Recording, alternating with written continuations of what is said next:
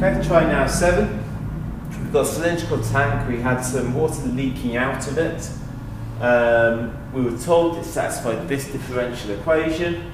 It says that when h is 130, the height of the water is falling at a rate of 1.1 centimetres per minute. So it's falling at a rate. So what that is saying, I think most of you realise that rate is in relation to the dH by dt. So I think most of you have written dH by dt is 1.1. But it's falling. It's going down. So actually it should have been minus 1.1. dH by dt is minus 1.1. Let me make that clearer. That minus is really important. And I think some people then, if you didn't include the minus here, you ended up getting some weird answers down the bottom and then you started to get yourselves confused. The minus is really important because it's going down. The height is going down. Right, so substituting the 130 in as well, so we get minus 1.1 equals k times 130 minus 9 to the power of a half. So this is 121. The square root of 121 is 11. So minus 1.1 equals 11 times k. So k is minus 1.1 divided by 11, which is minus 1 over 10.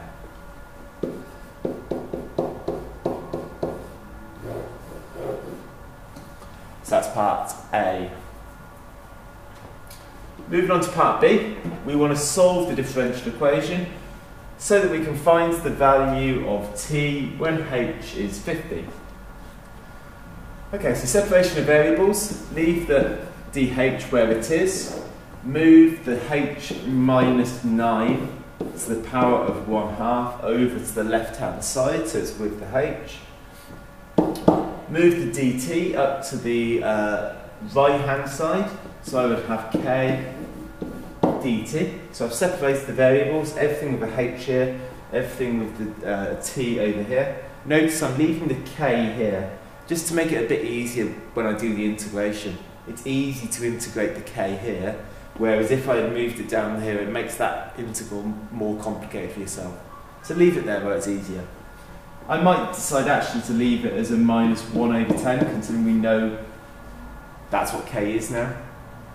So I might put k as minus 1 over 10 here, or you might decide to leave it until later on and then substitute the minus 1 over 10 in. It's up to you really.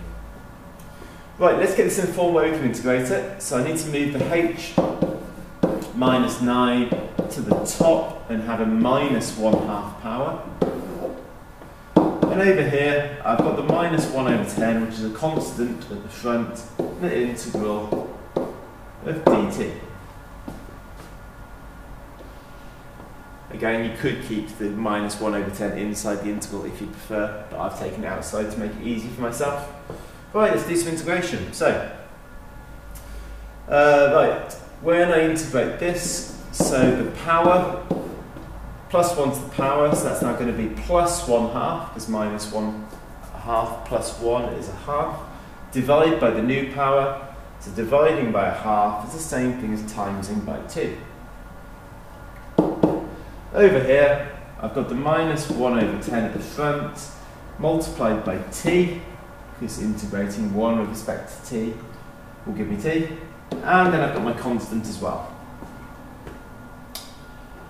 Right, well, we were told at the beginning of this process that the tank was full when the leaking started. So that means when the leaking started, as in t equals 0, the height was 200. So let's substitute that in. So height is 200. when the leaking started, so T equals 0. So on the right hand side, all I have is my constant. So my constant is 2 lots of 100, so 91 square rooted. So 2 lots of root 191. That's my constant, which I can now put that in up here.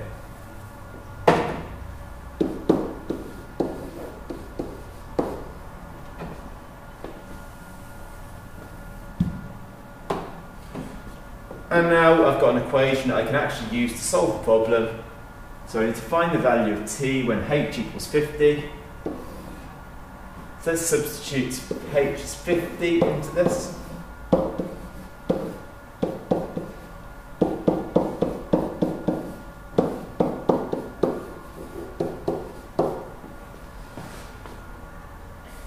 So that gives 2 root 41 equals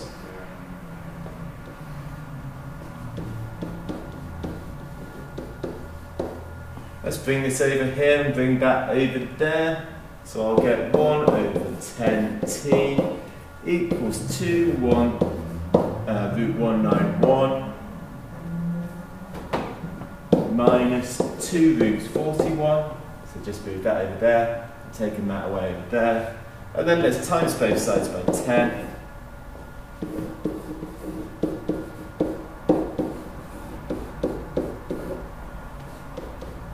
And if we put that into your calculator, we should get 148 minutes. Just check that's what the question wanted. And t is in minutes as well. Yeah, t is in minutes. So yeah, that's correct. Right, so here's a question for you to have a go at. It says, fluid is flowing out of a cylindrical tank of constant cross-section. The depth h meters of fluid in the tank satisfies this differential equation. dH by dt equals minus k root h. Show that the general solution of the differential equation may be written as h equals a minus bt all squared. Given that at time t equals 0, the depth of the fluid in the tank is 1 meter, and that 5 minutes later the depth of the fluid has reduced to 0.5 meters. Find the time in minutes it takes for the tank to empty, and find the depth of the water in the tank at 0.5 t minutes. So that's 0.5 times t, whatever your answer was here from here. Okay. So press pause, have a go at that question. When you're ready, press play, because I'm about to show you the answer.